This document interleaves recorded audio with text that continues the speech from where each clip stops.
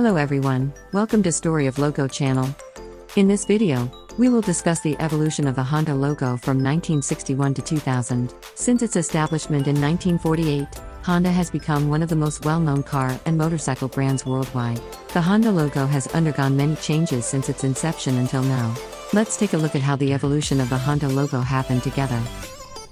The first badge for Honda Auto was created in 1961 and stayed with the brand for 8 years. It was a dark burgundy rectangular logo with two light blue, almost white, elements. The upper part of the badge had a massive stylized letter H with its vertical bars drawn diagonally from the center. The emblem was set above the uppercase logo type in a delicate traditional serif typeface with full shapes of the letters and clean contours.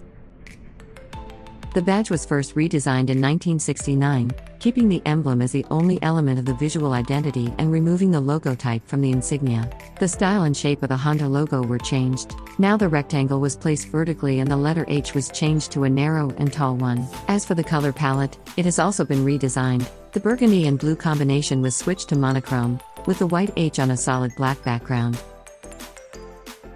The redesign of 1981 refined the lines of the logo and redrawn it in the reverse color palette, with the black H on a white background.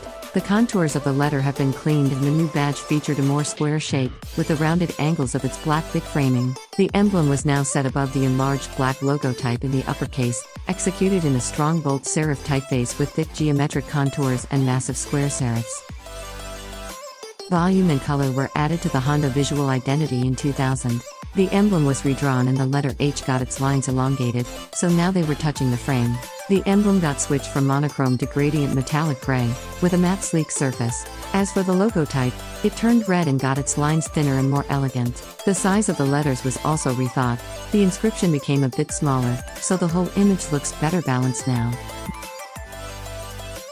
That was the evolution of the Honda logo from 1961 to 2000. The Honda logo has undergone many changes over a long period and has become more modern over the years. The Honda logo is now an iconic brand that is very well known and synonymous with high-quality cars and motorcycles. Thank you for watching this video. Don't forget to like, share, and subscribe to this channel.